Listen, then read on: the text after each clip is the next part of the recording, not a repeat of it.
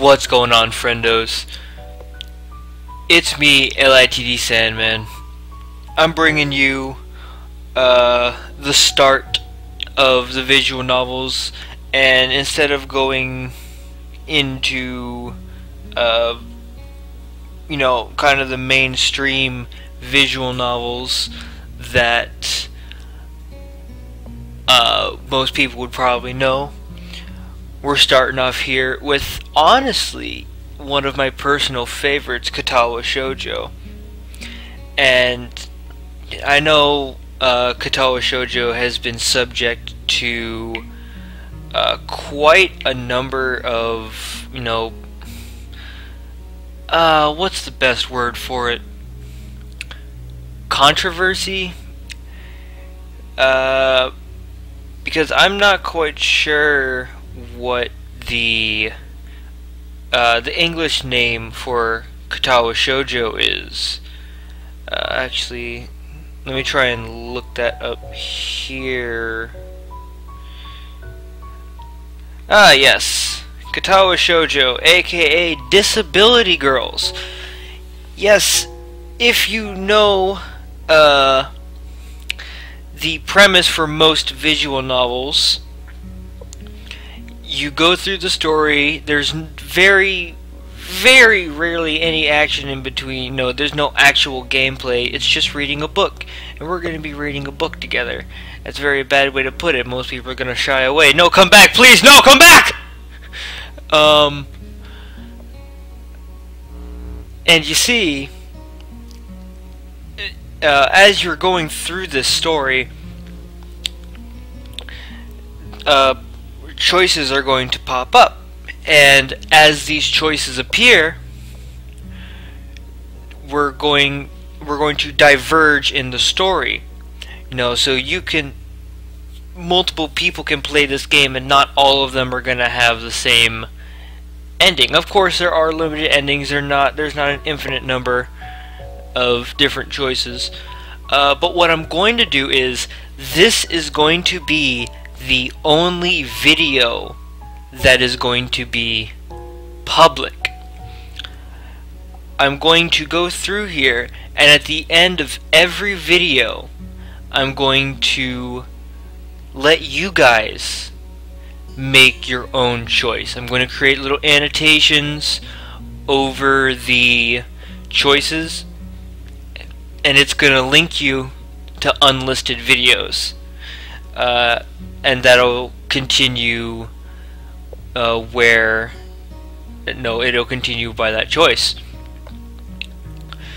So you guys can basically play the game for yourself without actually having to click. You know, you can join me too. I think I kind of thought that was a neat little idea. So this is Katawa Shoujo, and yes, I do know some of the characters. I do have a personal favorite, but this particular time, I think my favorite characters. Well, I'll let you guys figure that out. I won't say anything. I'll let you guys try and figure it out on your own. So, let's get this started. And honestly, I've played this once through, and I absolutely love it. Yes, the art leaves a little to be desired, but I love the music, and honestly, I like the story. I really do. A light breeze causes the naked branches overhead to rattle like wooden wind chimes. This is a popular retreat for couples in the summer. The deciduous trees provide a beautiful green canopy, far out of sight of teachers and fellow students. But now, in late winter, it feels like I'm standing under a pile of kindling. I breathe into my cupped hands and rub them together furiously to prevent them from numbing in this cold. Just how long am I expected to wait out here anyway? I'm sure the note said 4 p.m. Ah yes, the note slipped between the pages of my math book while I wasn't looking. As far as cliches go, I'm more a fan of the letter in the locker, but at least this way shows a bit of initiative. As I ponder the meaning of this note, the snowfall gradually thickens. The snowflakes silently falling from the white painted sky are the only sign of time passing in this stagnant world. Their slow descent upon the frozen forest makes it seem like time has slowed to a crawl. The rustling of dry snow underfoot startles me, interrupting the quiet mood. Someone is approaching me from behind. From behind, oh my. Hisao? You came? A hesitating, barely audible question. However, I recognize the owner of that dainty voice instantly. I feel my heart skip a beat. It's a voice I've listened to hundreds of times, but never as more than an eavesdropper to a conversation. I turn to face this voice, the voice of my dreams, and my heart begins to race.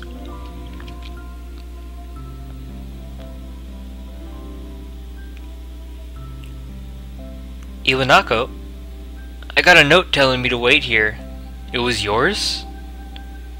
Damn it. I spent all afternoon trying to come up with a good line, and that was the result. Pathetic. Ah, yes. I asked a friend to give you that note. I'm so glad you got it. A shy, joyous smile that makes me so tense that I couldn't move a single muscle even if I tried.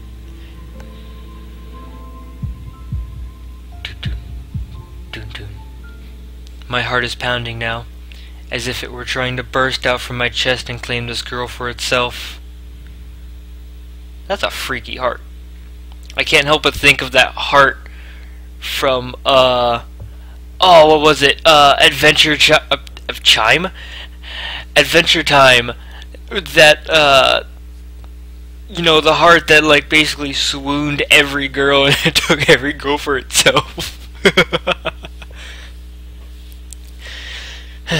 So, here we are, out in the cold. Once again, the wind stirs up the branches. That's a big word! That's a big word! Okay. The cacophonous noise is music to my ears. Iwanako flinches ever so softly against the gust of wind. As it passes, she rights herself, as if supported by some new confidence. Her eyes lock with mine, and she lazily twirls her long dark hair around her finger. All the while the anxious beating of my heart grows louder. My throat is tight. I doubt I could even force a word out if I tried.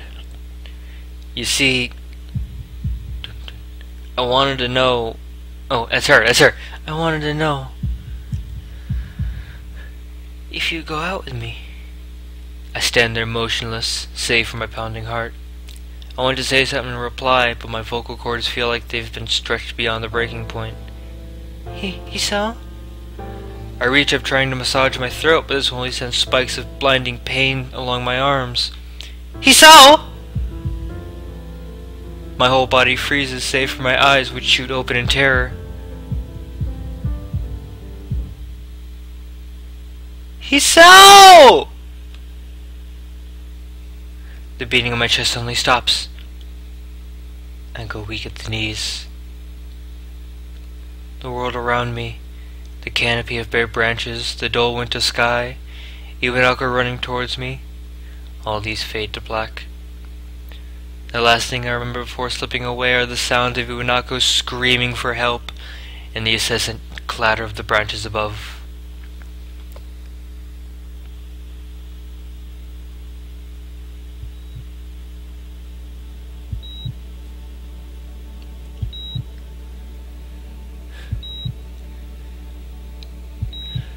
And yeah, I guess, no, the way the story is told, I guess it could be a little bit, leave a little to be desired as well. But no, I don't have much, requirements for me to like a story. No, I'm gonna be honest. I'm gonna be real with y'all. I'm not a huge book reader. I don't have a problem with reading books. I love visual novels, I love manga, and I love, certain other things. But yeah, I understand some people do like it, but I can't sit there and just watch, or just look at a line, a literal page of words, and I can't do that. That just turns me right around from reading a lot.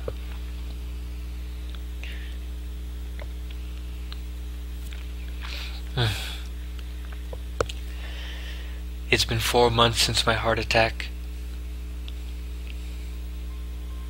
In that whole time, I can probably count the times I've left this hospital room unsupervised on one hand. 4 months is a pretty long time when you're left alone with your thoughts, so I've had plenty of time to come to terms with my situation. Arrhythmia. A strange word. A foreign, alien one. One that you don't want to be in the same room with. A rare condition. It causes the heart to act erratically and occasionally beat way too fast. It can be fatal. Apparently I've had it for a long time. They said it was a miracle that I was able to go on so long without anything happening. Is that really a miracle? And I guess it was supposed to make me feel better, more appreciative of my life. It really didn't do anything to cheer me up. My parents, I think, were hit harder by the news than I was. They practically had 2 hemorrhages apiece. I had already had a full day by then to digest everything. To them it was all fresh. They were even willing to sell our house in order to pay for a cure. Of course there isn't a cure.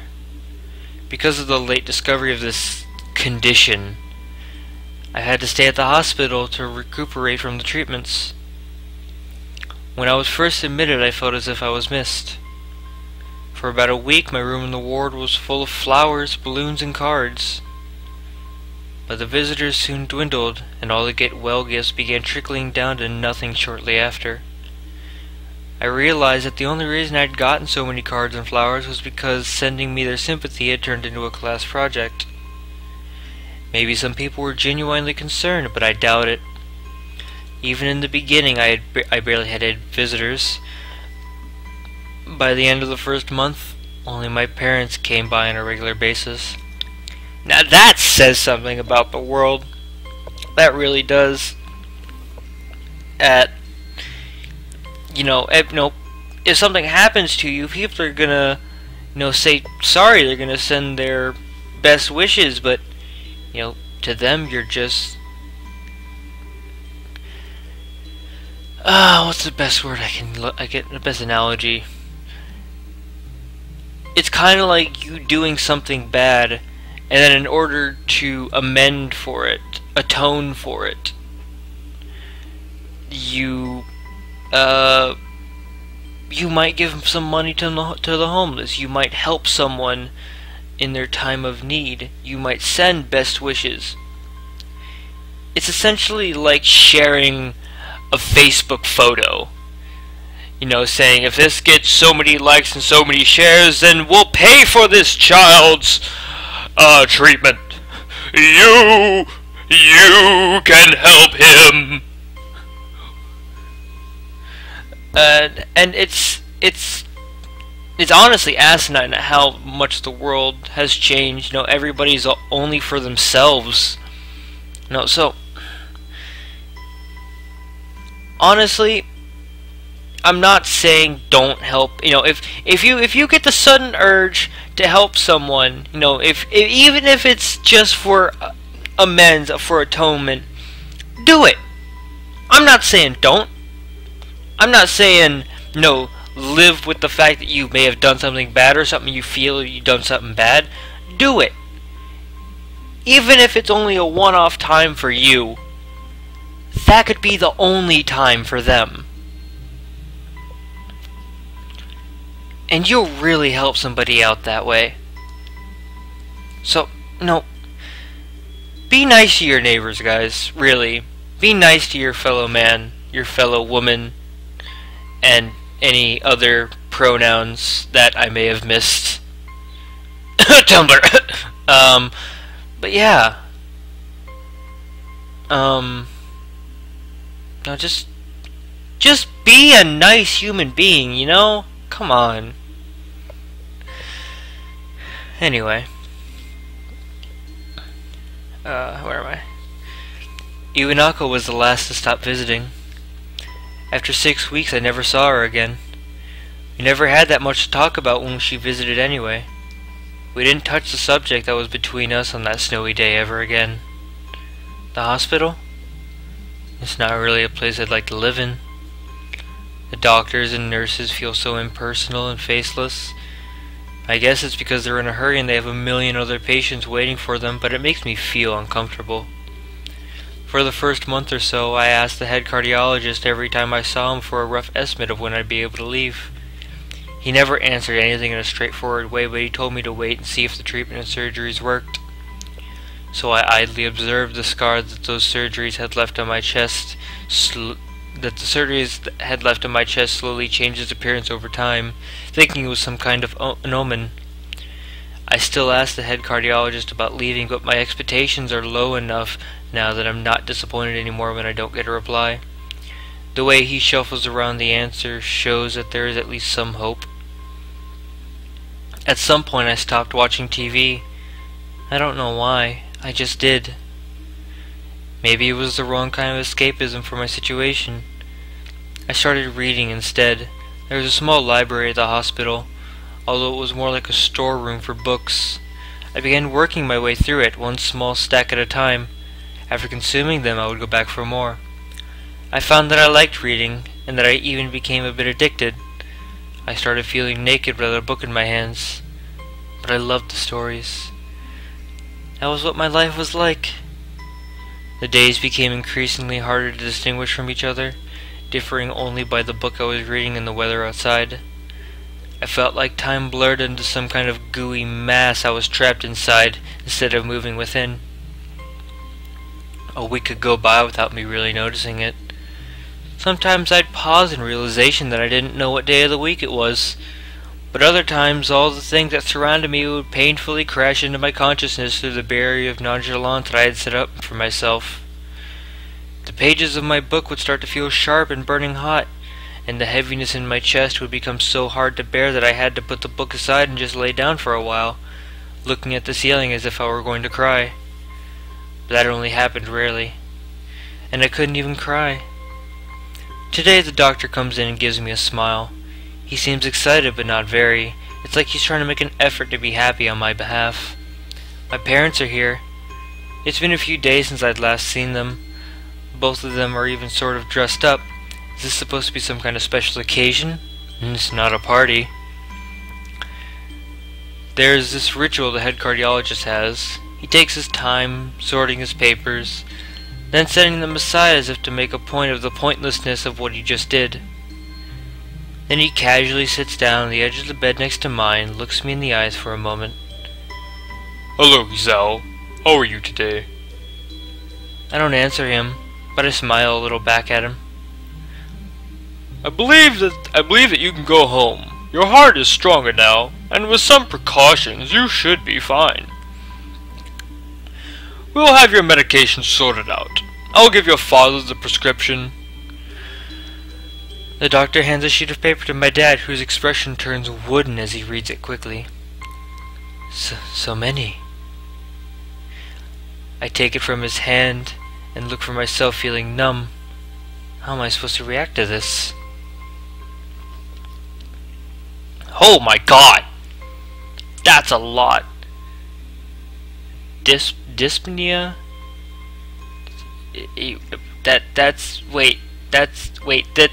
Wait, no, I see you right there. Nope, don't you get covered. I saw that erectile dysfunction. I saw that, you can't get away from me. I see it right under that depression thing. You can't get away from me. The absurdly long list of medications staring back at me from the paper seems insurmountable. They all blend together in a sea of letters. This is insane. Side effects, adverse effects, contradictions. I know the word contradictions, But that's not contradiction, that's contradictions. Contradictions and dosages are listed line after line with cold precision. I try to read them, but it's so futile. I can't understand any of it, attempting to only make me feel sicker.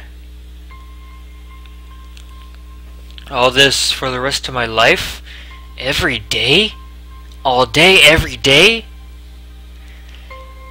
I'm afraid this is the best we can do at this point. However, new medications are always being developed, so I wouldn't be surprised to see that this list fade over the years. Years? What kind of confidence booster is that? Ah, fuck. God damn it, no.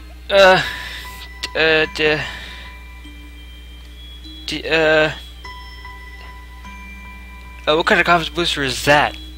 I'd have felt better if he hadn't said anything at all. Also, I've spoken with your parents. We believe that it would be best if you don't return to your old school. What? Please. Oh wait, please calm down, Isao.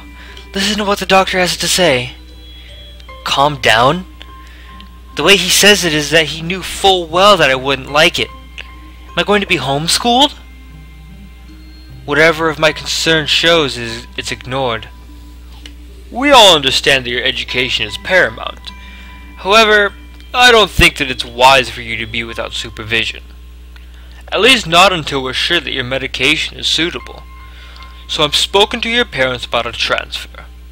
It's a school called Yamaku Academy that specializes in dealing with disabled students. Disabled? What? Am I... It has a 24-hour nursing staff, and it's only a few minutes from a highly regarded general hospital. The majority of students live on campus. Think of it as a boarding school of sorts. It's designed to give students a degree of independence while keeping help nearby. Independence? Is it school for disabled kids? Don't try to... Oh, independence? Is it school for disabled kids? Don't try to disguise that fact. If it was really that free, there wouldn't be a 24-hour nursing staff, and you wouldn't make a hospital being nearby a selling point. Of course, that's only if you want to go, but your mother and I aren't really able to homeschool you. We went out there and had a look a couple of weeks back.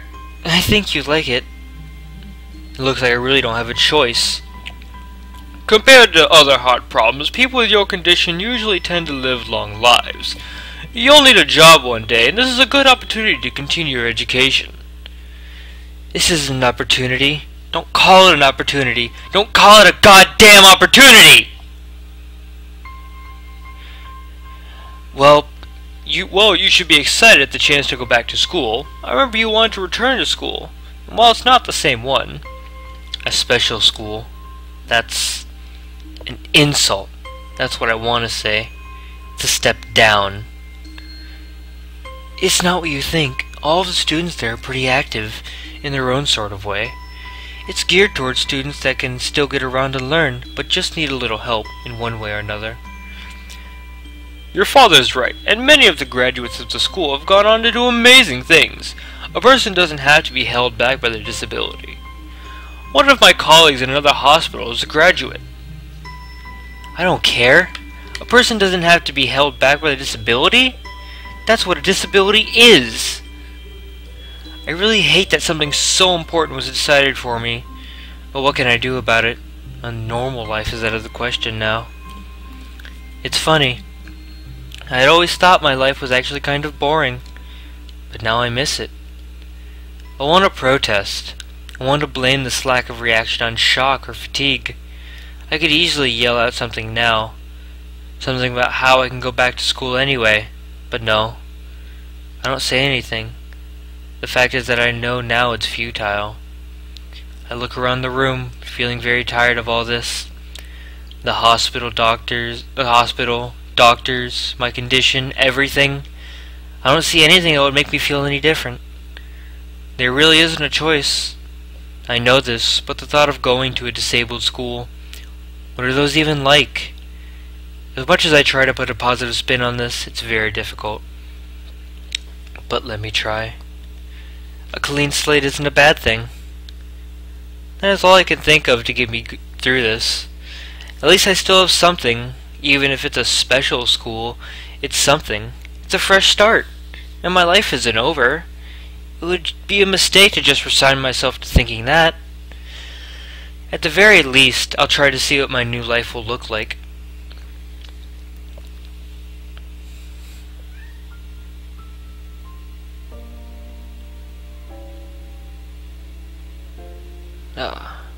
Act 1, Life Expectancy. Hey, no, I like this visual novel because it puts, a different spin at it. It actually shows you, what it would be like. I understand some of my viewers, if some of my viewers may have problems similar to this, some of them may be disabled, in one way or another, whether it be by, by heart conditions or missing limbs or something like that. But it lets those people that have these disabilities, it lets people like me, who, I like to think I don't have any, lets people like me see what struggles they have to go through just to, get out of bed in the morning. And I really like that. It's things like, I guess games like this kind of, I guess you could say they kind of take things like it for granted, because they're basically making a game about it. And I do want you guys to know, I know what this game has. I'm sorry, YouTube. I'm sorry, guys, but I did disable the adult content. So, if you want to do something like that, you can go look up the pictures, you can go do this, you can go do that. So, because I feel, the adult content, the sex and everything, things like that aren't very prominent to the story. When things like, if you put things like that in, it turns into a regular H game. And I don't want that to be what people to remember Katawa Shoujo for. I want people to remember Katawa Shoujo as the opportunity to see what life is like behind the eyes of disability. So let's keep going. The gate looked far too pompous for what it was. In fact, gates in general seem to do that, but this one especially so. Red bricks, black wrought iron, and gray plaster assembled into a whole that didn't feel welcoming at all. I wondered if it looked like what a gate for a school should look like, but couldn't really decide. Probably no. Of course, I didn't want to get stuck on thinking about the gate for too long, so I entered through it with a brisk pace that felt surprisingly good. Moving forward feels good. So I walked towards the main building of Yamaku Academy with this brisk pace. I'm alone as my parents are taking my stuff to the dorms, and there's supposed to be someone waiting for me. The grounds are incredibly lush, filled with green. It doesn't feel like the kind of grounds a school would have, more like a park with a clean walkway going past trees and the smell of fresh cut grass and all other park-like things. Words like clean and hygienic pop into my mind. It makes me shudder. I shake them off. Stay open-minded now. It's your new life. You have to take it as it comes. That's what I tell myself. A few big buildings loom behind leafy canopies, too big and too many for just a school. Everything seems off. It's different from what I thought I knew about schools. In an uncanny valley, even though I was told this is my new school, in the back of my head it doesn't feel like one. I wonder if this feeling is real or caused by my expectations of a school for the disabled. Speaking of that, I don't see anyone here. It's kind of eerie. It makes me wish there was somebody here so I could anchor myself to something tangible instead of having this feeling that I stepped into another dimension. The trees hum with the wind and the green hues flashing all around me catch my attention. It makes me think about hospitals again. How they say that the operating rooms are painted green because green is a common color. Why am I feeling so anxious despite all this greenery? ...